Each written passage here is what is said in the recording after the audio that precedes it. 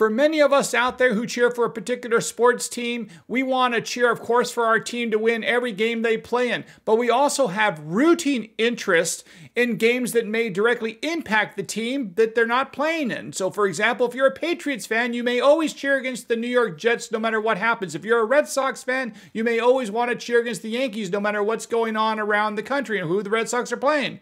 Likewise, when it comes to the Second Amendment, I think there are routine interests as well. And sometimes we're going to talk about other cases that you should be rooting for and why you should be rooting for them, even though they don't directly impact the Second Amendment, but they might indirectly do so. We'll talk about that in 1 second. One such case is the so-called racial preference or affirmative action cases out of the University of North Carolina and Harvard that are being argued right now before the U.S. Supreme Court. Let's talk about those and what you need to know about them from a Second Amendment perspective in just 1 second.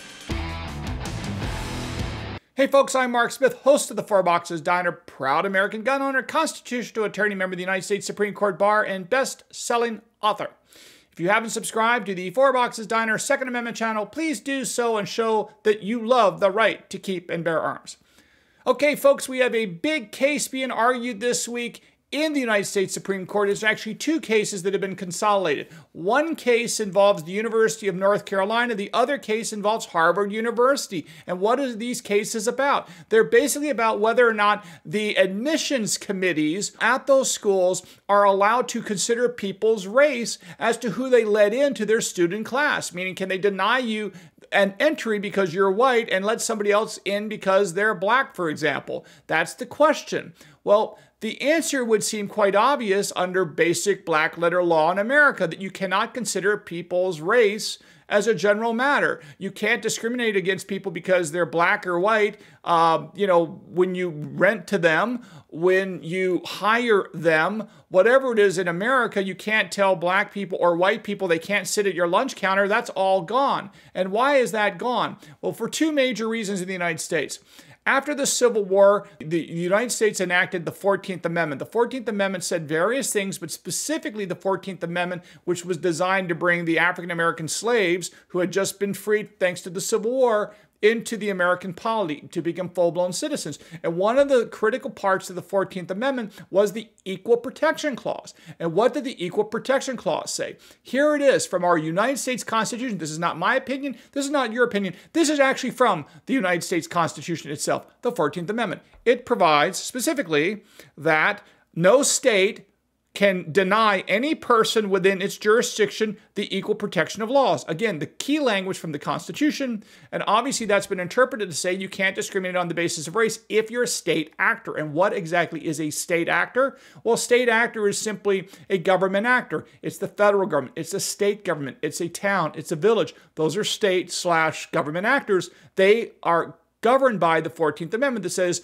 you cannot deprive people of equal protection of laws. So the argument with respect to the University of North Carolina, which is a state institution, it's a government institution owned and run by the state of North Carolina, to the extent a university like UNC, which is public, state-run, government-run, they cannot discriminate on the basis of race in any respect. And apparently, according to the allegations brought by these lawsuits, the argument is that University of North Carolina has been prioritizing certain races above Asians, I believe the argument is, in terms of who they let in. And therefore, this consideration of race has disproportionately hurt certain racial groups and disproportionately benefited others for no other reason because of their race. And that's unconstitutional under the 14th Amendment.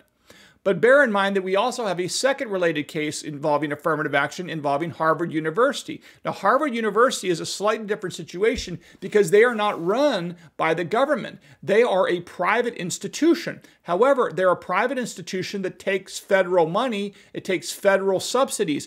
And because it takes federal subsidies, meaning federal money, as a private institution, Harvard University has an obligation to comply with the Civil Rights Acts of 1964, specifically a particular title of the 64 Act, that's Title VI. So Harvard has to comply with Title VI of the Civil Rights Act of 1964. And what exactly does Title VI of the Civil Rights Act of 1964 say? Well, let me tell you if this sounds relevant to discrimination on the basis of race. It says, this is the relevant statute, no person in the United States shall on the ground of race, color, or national origin be excluded from participation in, be denied the benefits of, or be subjected to discrimination under any program or activity receiving federal financial assistance. Again, Title VI of the 1964 Civil Rights Act specifically provides that no person in the United States shall, on the ground of race, color, or national origin, be excluded from participation in, be denied the benefits of, or be subject to discrimination under any program or activity receiving federal financial assistance. And because Harvard is a private institution in Massachusetts receiving federal money, Title VI applies to them. So how do we live in a world right now where up until now, for the last several decades, both private universities like Harvard and public universities like the University of North Carolina and others have basically been able to consider people's race as to who they admit into their student body, who they admit into their schools?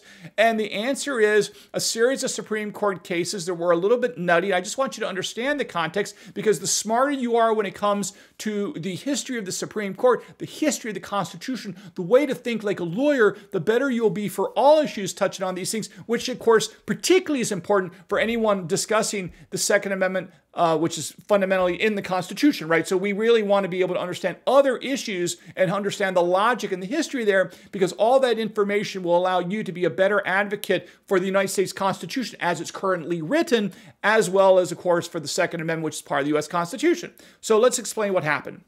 So after the 1964 Act, it says, as you read, you cannot consider race, and the 14th Amendment says you cannot consider race. So what happened? So basically what happened is, out in California, you had the University of California Medical School, I believe it had a racial quota, and I think it was something like 16% of its incoming class had to be for minorities, racial minorities. So the University of California had 16% were set aside, quotas, if you will, for racial minorities. So a gentleman by the name of Bakke, B-A-K-K-E, sued Mr. Bakke, tried to get into medical school twice. He was turned down. He then sued, claiming that he was discriminated against because his qualifications on the merits were better than a lot of the people in that 16% set aside for minority applicants. So Mr. Bakke said this was a violation of the 14th Amendment, the Civil Rights Act, and all sorts of other things, and said this was illegal.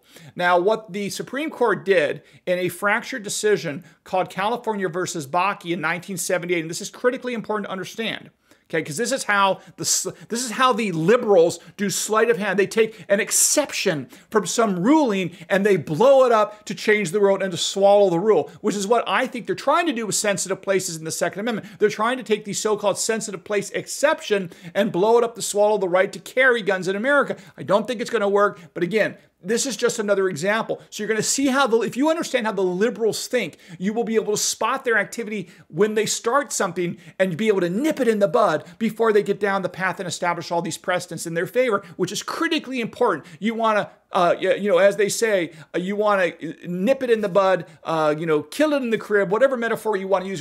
You want to stop it at the beginning before it gets up and rolling. And here's an example where that failed back in the 70s when it comes to affirmative action and racial preferences. So here's how it happened and how the left exploited this passing reference in the Supreme Court decision of Bakke in 1978. So in 1978, in the Bakke decision, there were 9 justices on the Supreme Court, just like there were now.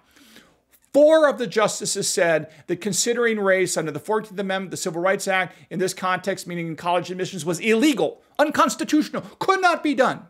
4 said that.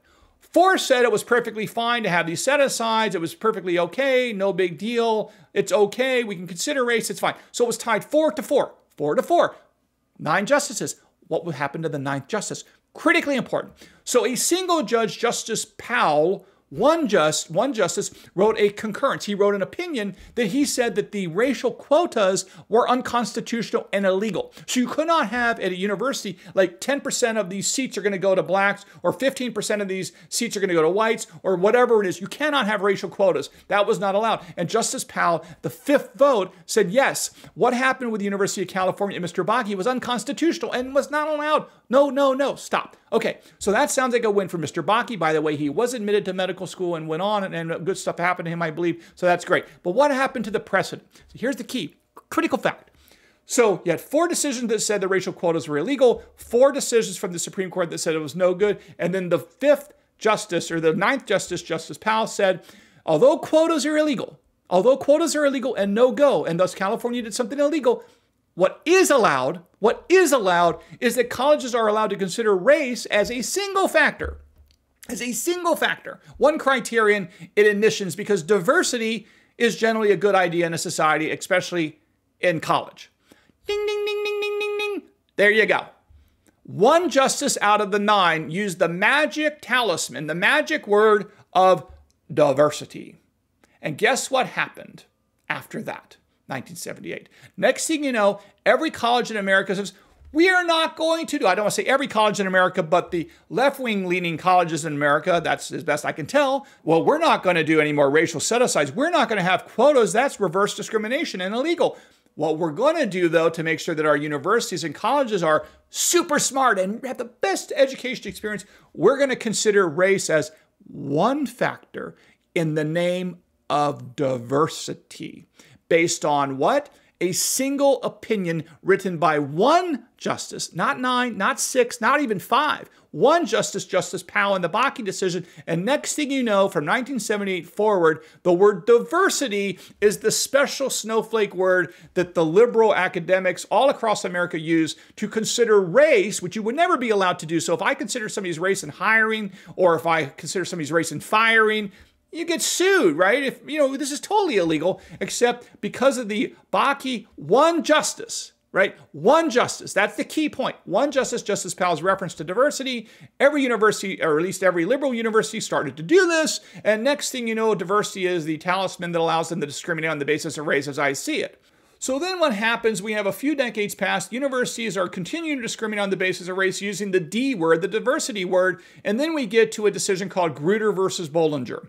Grutter versus Bollinger is out of the University of Michigan, and in this case, it was the law school. And Barbara Grutter sued, claiming that this diversity consideration was still reverse discrimination. They were not allowed to be considering race under the 14th Amendment, which says you can't consider race, under the Duped Protection Clause, under the Title VI of the Civil Rights Act. And because they were considering race, again, it was no can do. Affirmative action needs to go away. Racial preferences need to go away. But in a 5-4 decision where Justice O'Connor, the first female justice on the Supreme Court, the first nominee to the Supreme Court by Ronald Reagan, she sides with the liberals and says that, yes, you can discriminate on the basis of race for the purposes of the compelling state interest of great schooling and great colleges and great universities. And therefore, she said that for another 25 years is really an absurd ruling of judicial activism. We don't need to break it down in this case. But the bottom line is, Justice O'Connor said and sided with the liberals in a 5-4 decision in Grutter versus Bollinger that, guess what?